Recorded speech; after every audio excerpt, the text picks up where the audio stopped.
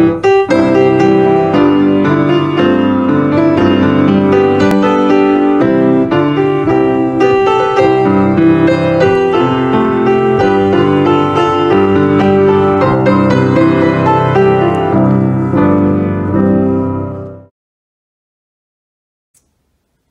evening. Welcome to the midweek service of the Tabernacle Baptist Church of Roanoke, Texas. We welcome you to this time of fellowship around the Word of God, to our membership, to our guests, to our regular listeners, and to the new folks that will join with us. We welcome you. We trust and pray as we look at the message this evening that it'll be glorifying to God, it'll be uplifting Christ, but it'll be understandable and applicable to each person that will receive the message. We trust and pray that if you've never been saved, that you'll listen to the entire message with an open mind, that God might reveal to you your need of salvation, and that might bring you to the necessary faith to ask God to forgive you and to save you.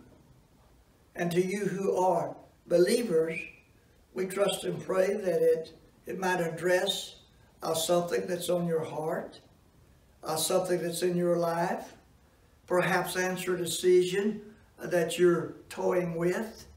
Whatever the need might be, as a believer, we hope the message will be applicable. We are going to look at Matthew chapter 5, verses 41 through 48. Heavenly Father, as we open the book of God, we need the anointing of the Holy Spirit to bring the message in His power. We ask you that this message glorify you, lift up Christ, and bring the results that the Holy Spirit will cause. We pray for everyone that will hear this message. It'll be applicable to them, and that not only will we have the anointing to present the message, but the anointing will be upon those that will listen, that they might see as God sees, and they might hear what God has to say. We pray that under the sound of this message, if there is a person that's not saved, they will be brought to that salvation. Faith cometh by the hearing, and by the hearing of the Word of God. And then, as we've said, whatever the issue might be with the child of God, whether it's encouragement, whether it's a decision that needs to be made, whether there's a correction that needs to take place, whatever the need is, Holy Spirit, bring it to their knowledge. Let them have that spiritual eye and that spiritual ear to see and hear what you say, that they might make that change in their life. And we'll praise you in Christ's name. Amen. Verse 41, Matthew 5. And whosoever shall compel thee to go a mile, go with him twain or two. Give to him that asketh thee, and from him that would borrow of thee, turn not away. Ye have heard that it has been said, Thou shalt love thy neighbor and hate thine enemy. But I say unto you, love your enemies, bless them that curse you, do good to them that hate you, and pray for them which despitefully use you and persecute you, that you may be the children of your Father which is in heaven. For he maketh his sun to rise on the evil and on the good, and sendeth rain on the just and on the unjust. For if ye love them which love you, what reward have ye? Do not even the publicans the same? And if you salute your brethren only, what do ye more than others? Do not even the publicans so?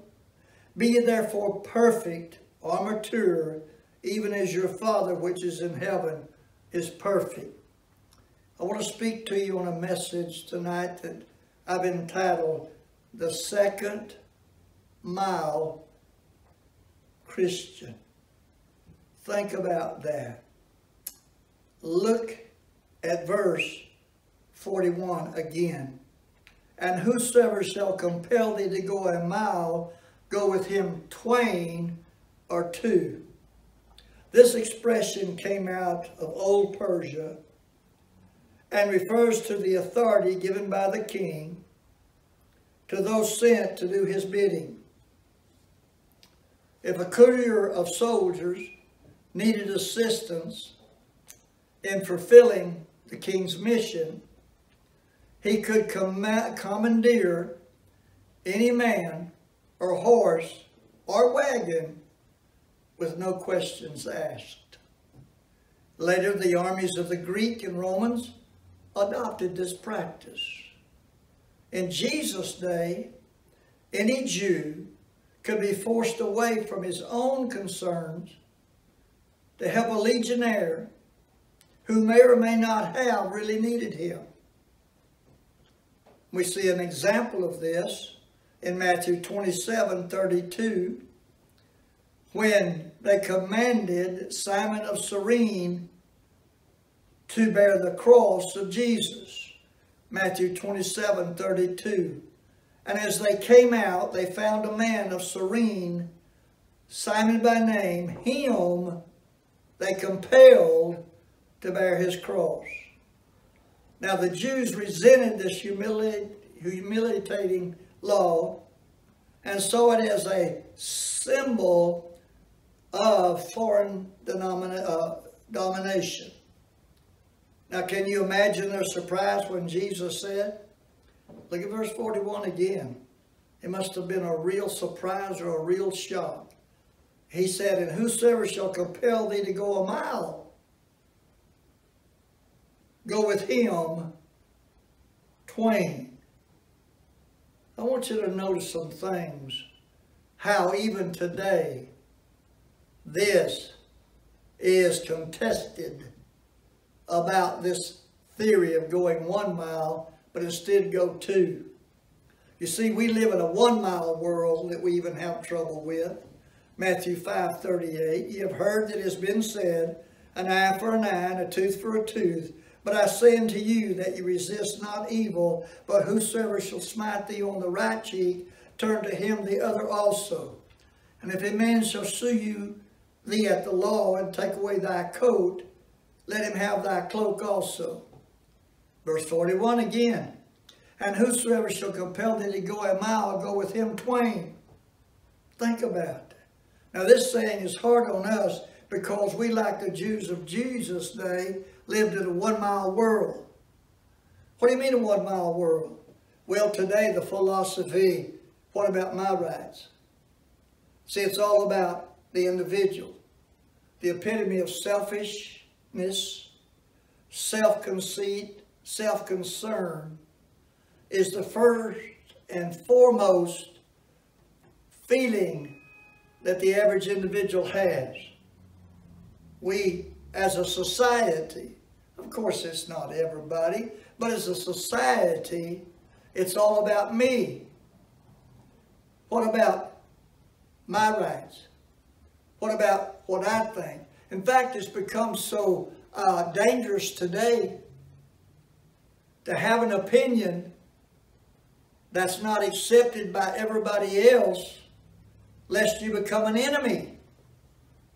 We find confrontation, callous confrontation, when it comes to the fact, how dare you disagree with me? We live in a society now at large when everybody is an expert unto themselves. It's a 1 mile problem world. Now can you imagine? Jesus said, no, 1. I said go 2. You see, the second thing that bothers us with this command of the Lord is that we have become a society at large to account minimum standards as being sufficient.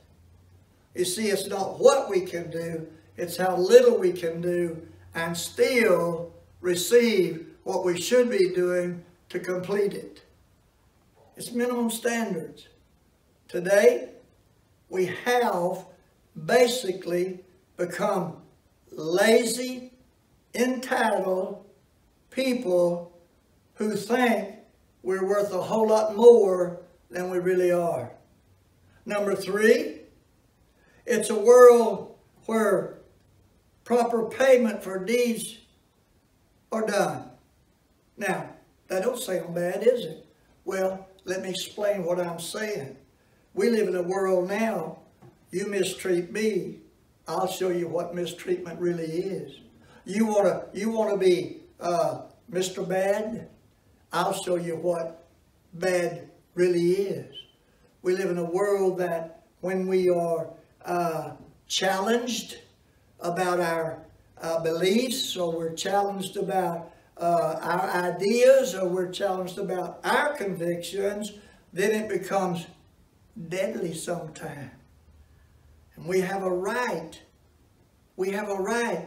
to punish those that disagree with us.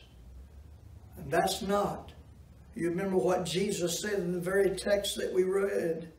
He said very plainly, love your enemies, bless them that curse you, do good to them that hate you, pray for them which despitefully use you and persecute you. But that's a philosophy. No, that's the Word of God. Not so today. You see, this is especially hard when Jesus calls upon his followers to respond to evil with good. With good. Let me read it one more time in chapter 5, verse 44. Look at it.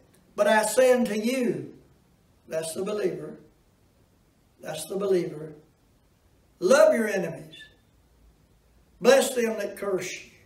Do good to them that hate you. And pray for them which despitefully use you and persecute you.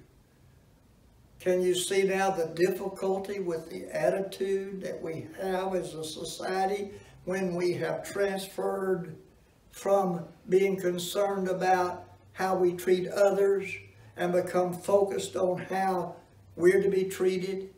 And we're to be treated by the standard that we've set, by the choice that we have made.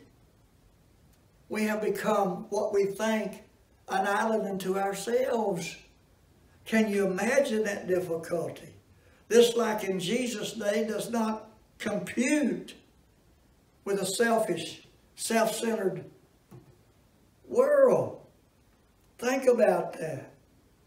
But Jesus, more so today than any time in modern time, is calling for a 2-mile Christian, a 2-mile church, one that is concerned and compassion, and one that is more about reaching people than causing people to reject the message.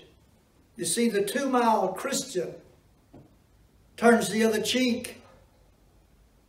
The 2-mile church turns the other cheek.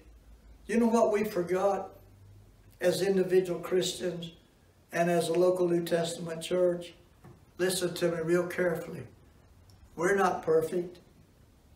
How dare us to look down especially on anybody, but especially on those that are not even saved. How hypocritical we have become when our attitude displays to those outside of Christ even. Well, if you get your life in order and you get things straightened out, then you can come and get saved. That's heresy. All our righteousness are as filthy rags. There's no good thing that dwelleth in us. We were condemned. We were under the wrath of Almighty God before we got saved. What if somebody had looked upon us and give us that so-called picture Well, you know, you got to get things straightened out before you come to church. I mean, you know, you got to kind of clean up your life. Oh, that's hypocrisy. That's hypocrisy. The Bible tells us, ladies and gentlemen, only God can clean us up, and only God did clean us up. But what we forgot in this modern generation of being so self-conscious, self-centered, and so it's about me. We forgot, ladies and gentlemen, at one time, we were where those unsaved people were. We were without hope. Our life was a wreck. We had no righteousness. We were alienated from God.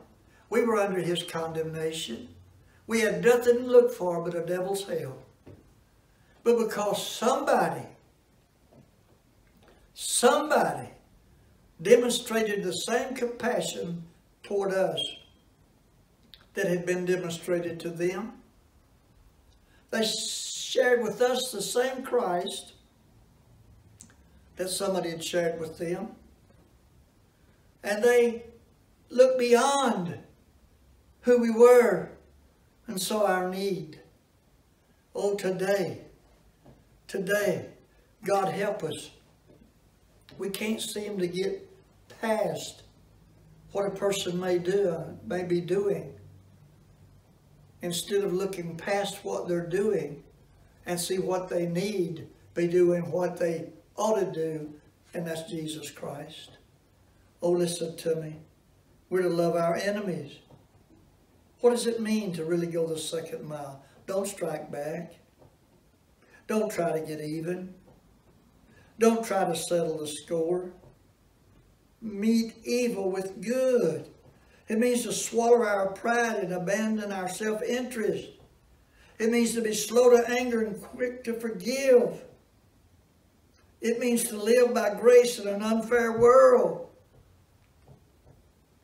Why should we do this? Why should we? Listen. We ourselves, one day, were lost. We ourselves were without hope. We were unclean. We had broke God's law. We were alienated from the family of God. But somebody, you know, to look past somebody's failure, ladies and gentlemen, is not endorsing it. Oh, how the devil has blinded so many Christians to forget. The reason people sin is they're sinners. They're sinners. If they could give up their sin without being saved, Christ would have died in vain. And yet somehow, and oh, how easy it is to forget. And let me say, I hear people say, well, I wasn't that bad of a sinner. I didn't do that. Let me tell you how bad of a sinner you are. You were bad enough to be condemned to hell already, in that you have not believed in the only begotten Son of God. Oh, we try to classify sin as bad sin. Not so good sin, but not really bad sin. Let me tell you something, ladies and gentlemen. We were condemned. You look in the Bible, there were morally good people. There were beneficial people. There were benevolent people. But the Bible said they had not come to Christ. See, ladies and gentlemen, we judge people by what they're doing. Instead, we ought to be asking God to help us see what they need. We know why they're doing what they're doing. They're not saved, or they're out of the fellowship of God. If they could clean themselves up. Don't you remember the story of the prodigal son? How far he'd fallen down to the pig pen? But what brought him back to the Father? The Bible said when he came to himself. See, the Father had never condemned him, had never cut him off, had never criticized him, but had sent an open invitation. You see, look at me, folks.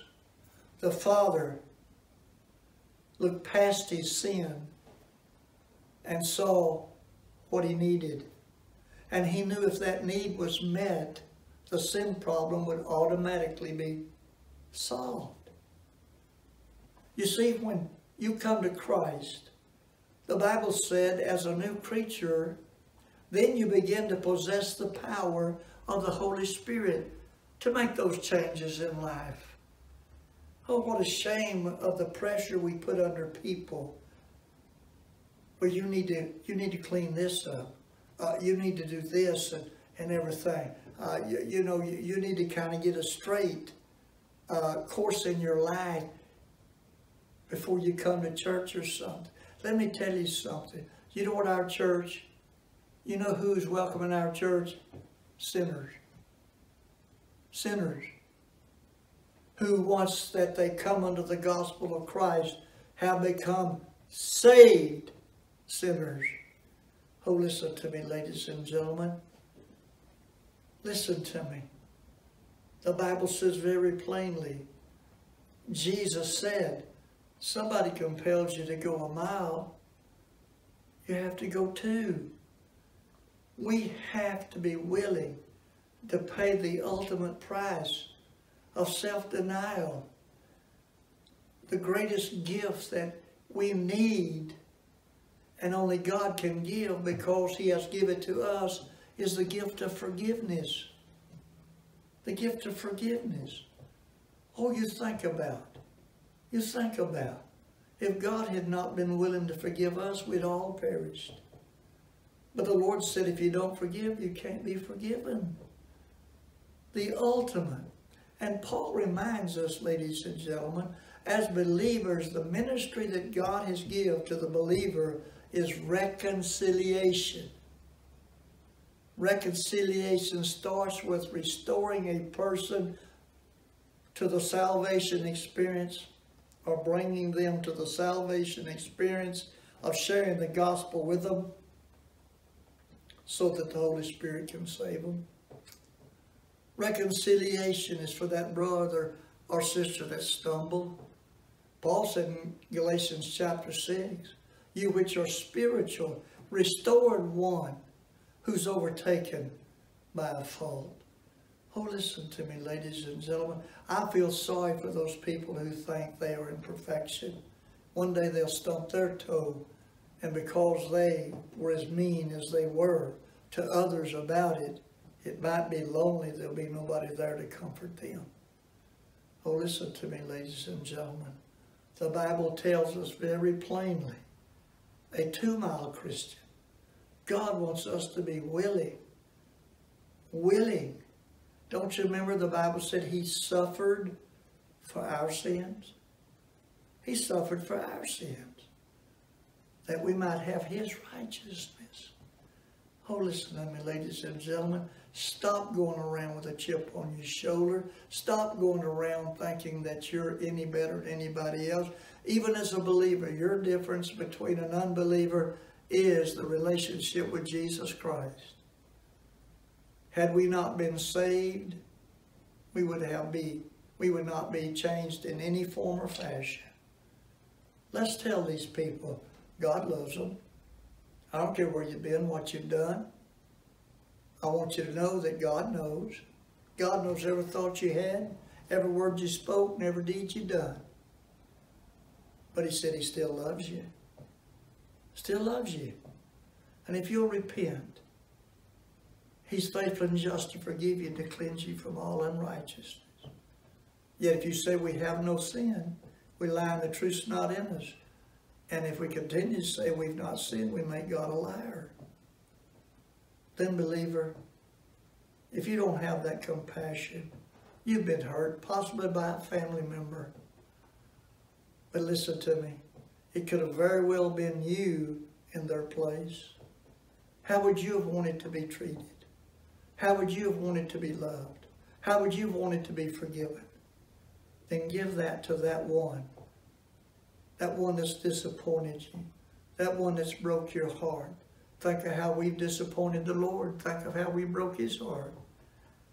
But he forgives. He forgives. And ladies and gentlemen, if we don't, our life is going one miserable road down the life journey. Father, help us to understand that we need to be that 2-mile person. We need to go in the grace of God. We need to go in the compassion of Christ. We need to go with the spirit of forgiveness. We need to go with the spirit of reconciliation. We need to go forth and share Jesus with these that are hurting, that have stumbled, that have fallen, are bitter, are hurt, are injured. Father, we have the healing balm from Gilead, and that's the Lord Jesus Christ. Help every believer realize, remember, we were not always saved, but because somebody was willing to go the 2 miles with us, whether it be the local church that we were a part of or became a part of, or family or friend or whoever, somebody went the 2nd mile. And as a result, we come to know Christ as Savior. Bless now this message, and we'll praise you in Jesus' name. Amen. God bless you.